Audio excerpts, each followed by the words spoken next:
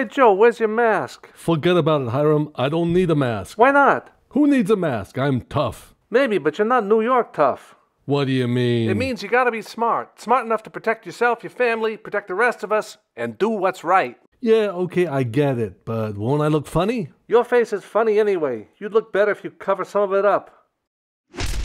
Okay, I got it. I like the mask. It makes me New York tough. New Yorkers, be tough, be smart, do what's right, wear a mask. Hi, James Gurney here. Quick behind the scenes about how I made these puppets and what they're for.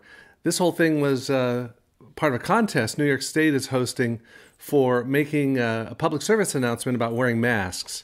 And Chili Studios asked, did you build these? Yes, Hiram here I built in high school out of cardboard and with wood eyes and wood nose.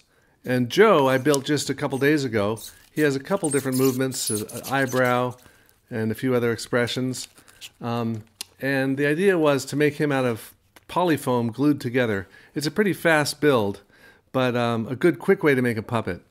So anyway, hopefully we'll get this into the top 5 for the public service announcement. Otherwise, maybe these guys will have another appearance in the future. Thanks, Hiram and Joe. Yeah, you bet.